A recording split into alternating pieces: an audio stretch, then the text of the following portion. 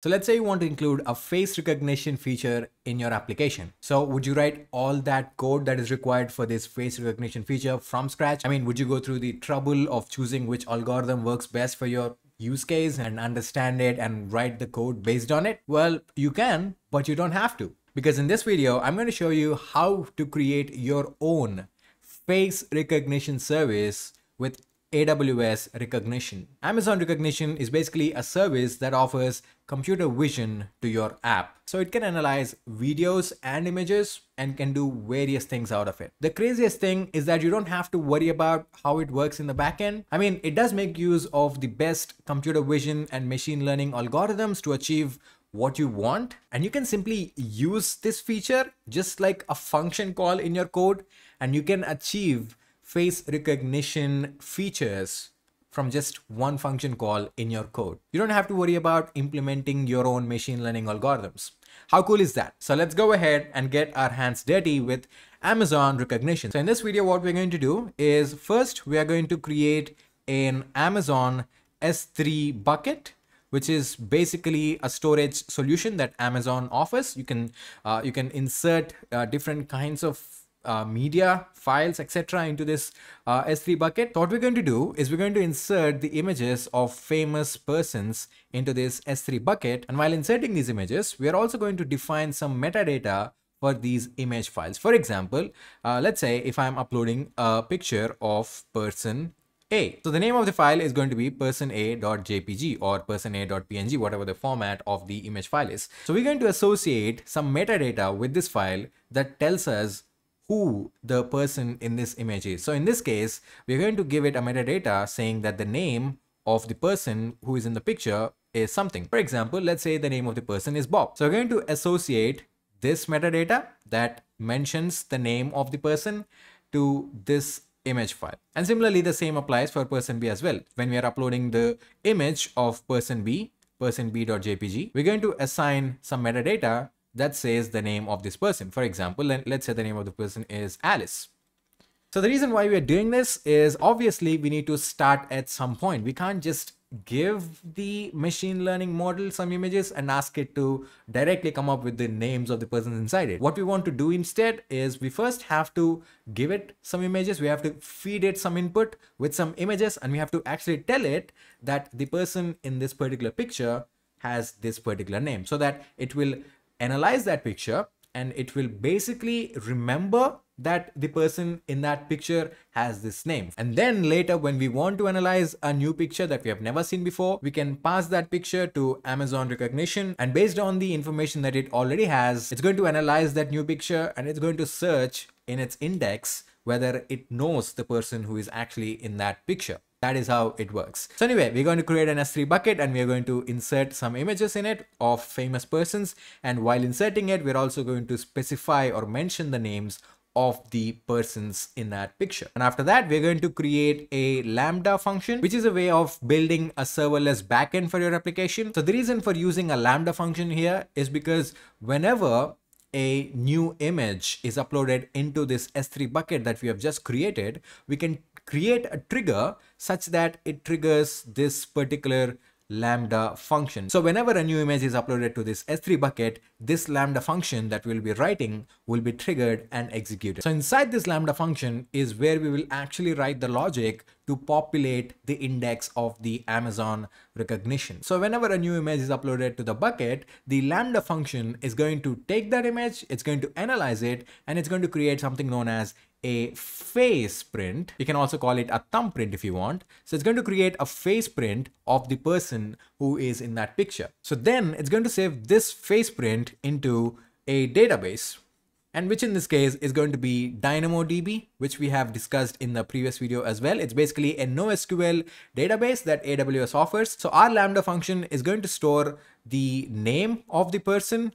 in that picture along with his generated face print. So once we are done populating the index of Amazon Rekognition, we can now go ahead and actually come to the recognition part. We can submit it a picture to analyze and recognize. So what it's going to do is it's going to take the image and it's going to analyze it, and it's going to create or generate a face print from this image. And then what it's going to do is it's going to look up this face print in our table, in our database. And if any of the face print matches, it's going to go ahead and search the corresponding name of that face print. And then it's going to display us the name saying who is actually in that picture. And if this face print doesn't match to any of the face prints in the database or in the table, it means that the person is not recognized. So yeah, that is what we're going to do in this video. And we're going to write the code in Python so it's easier to understand.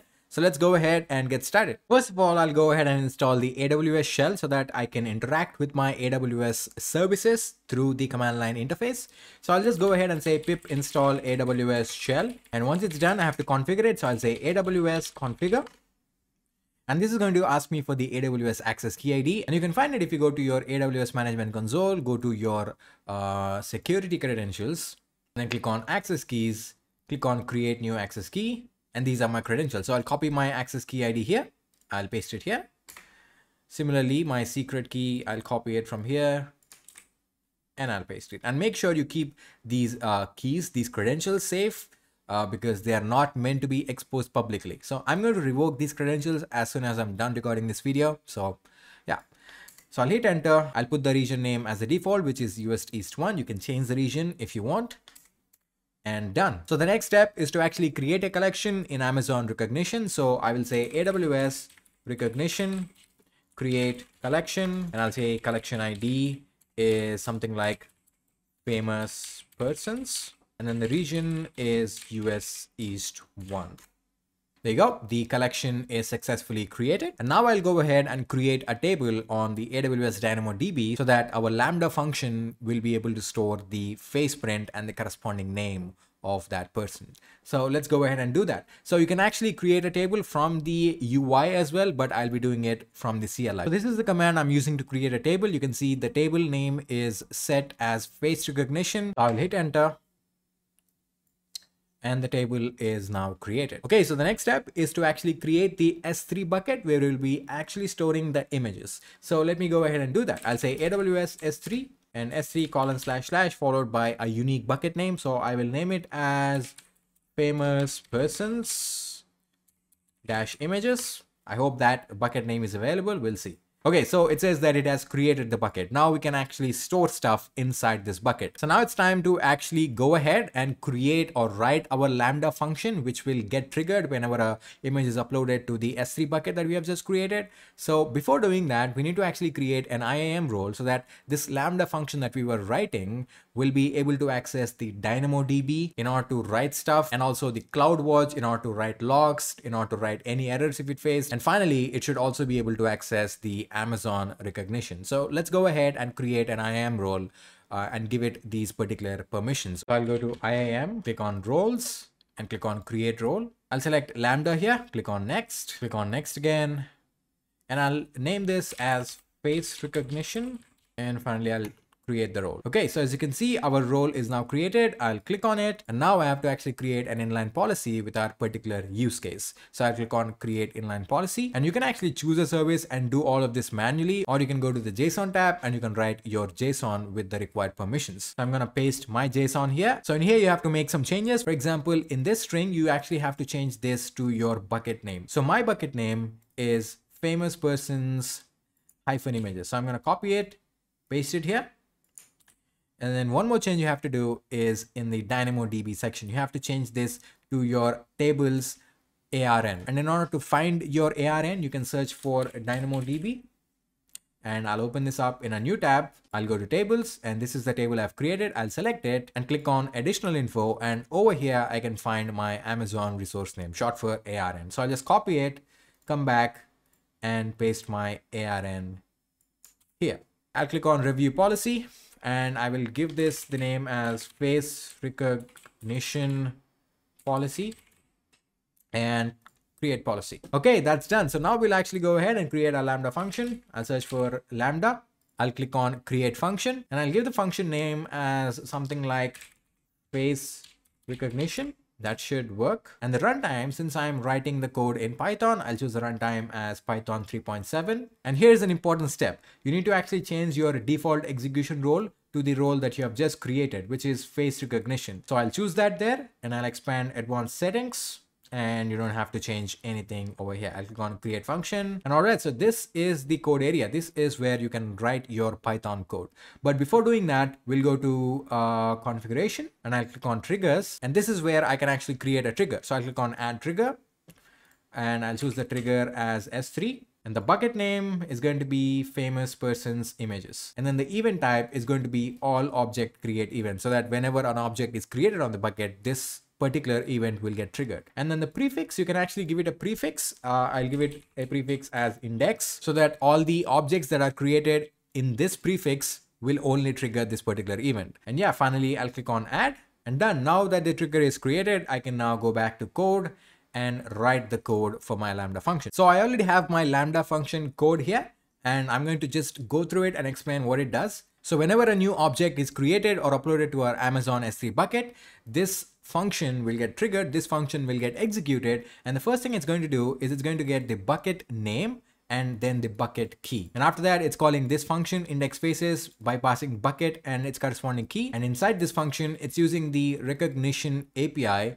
to populate its index, or in other words, to generate the face prints from those particular images that are uploaded. So once it's done, it's getting the face ID, which is nothing but the face print, and then it's getting the full name from the image's metadata. And finally, it's storing these two details in the face recognition table inside the Dynamodb. You can see it's calling this function, and if you go to that function, you can see it's using the dynamodb.putItem function, which will basically insert these particular values, which are face ID and its corresponding full name, into the table. So in other words, it's populating its index. Okay, so I'll just copy all this code. I'll come back to my Lambda function and I'll paste all this code here. I'll click on deploy, and done. The code is now deployed, and that's it. That's basically it. Now let's go ahead and actually test if it's working. So first of all, we have to upload the image to our S3 bucket so that the function will get triggered and the Amazon Rekognition will populate its index. So let's go ahead and do that with a Python program. So I have this very simple Python program with me here.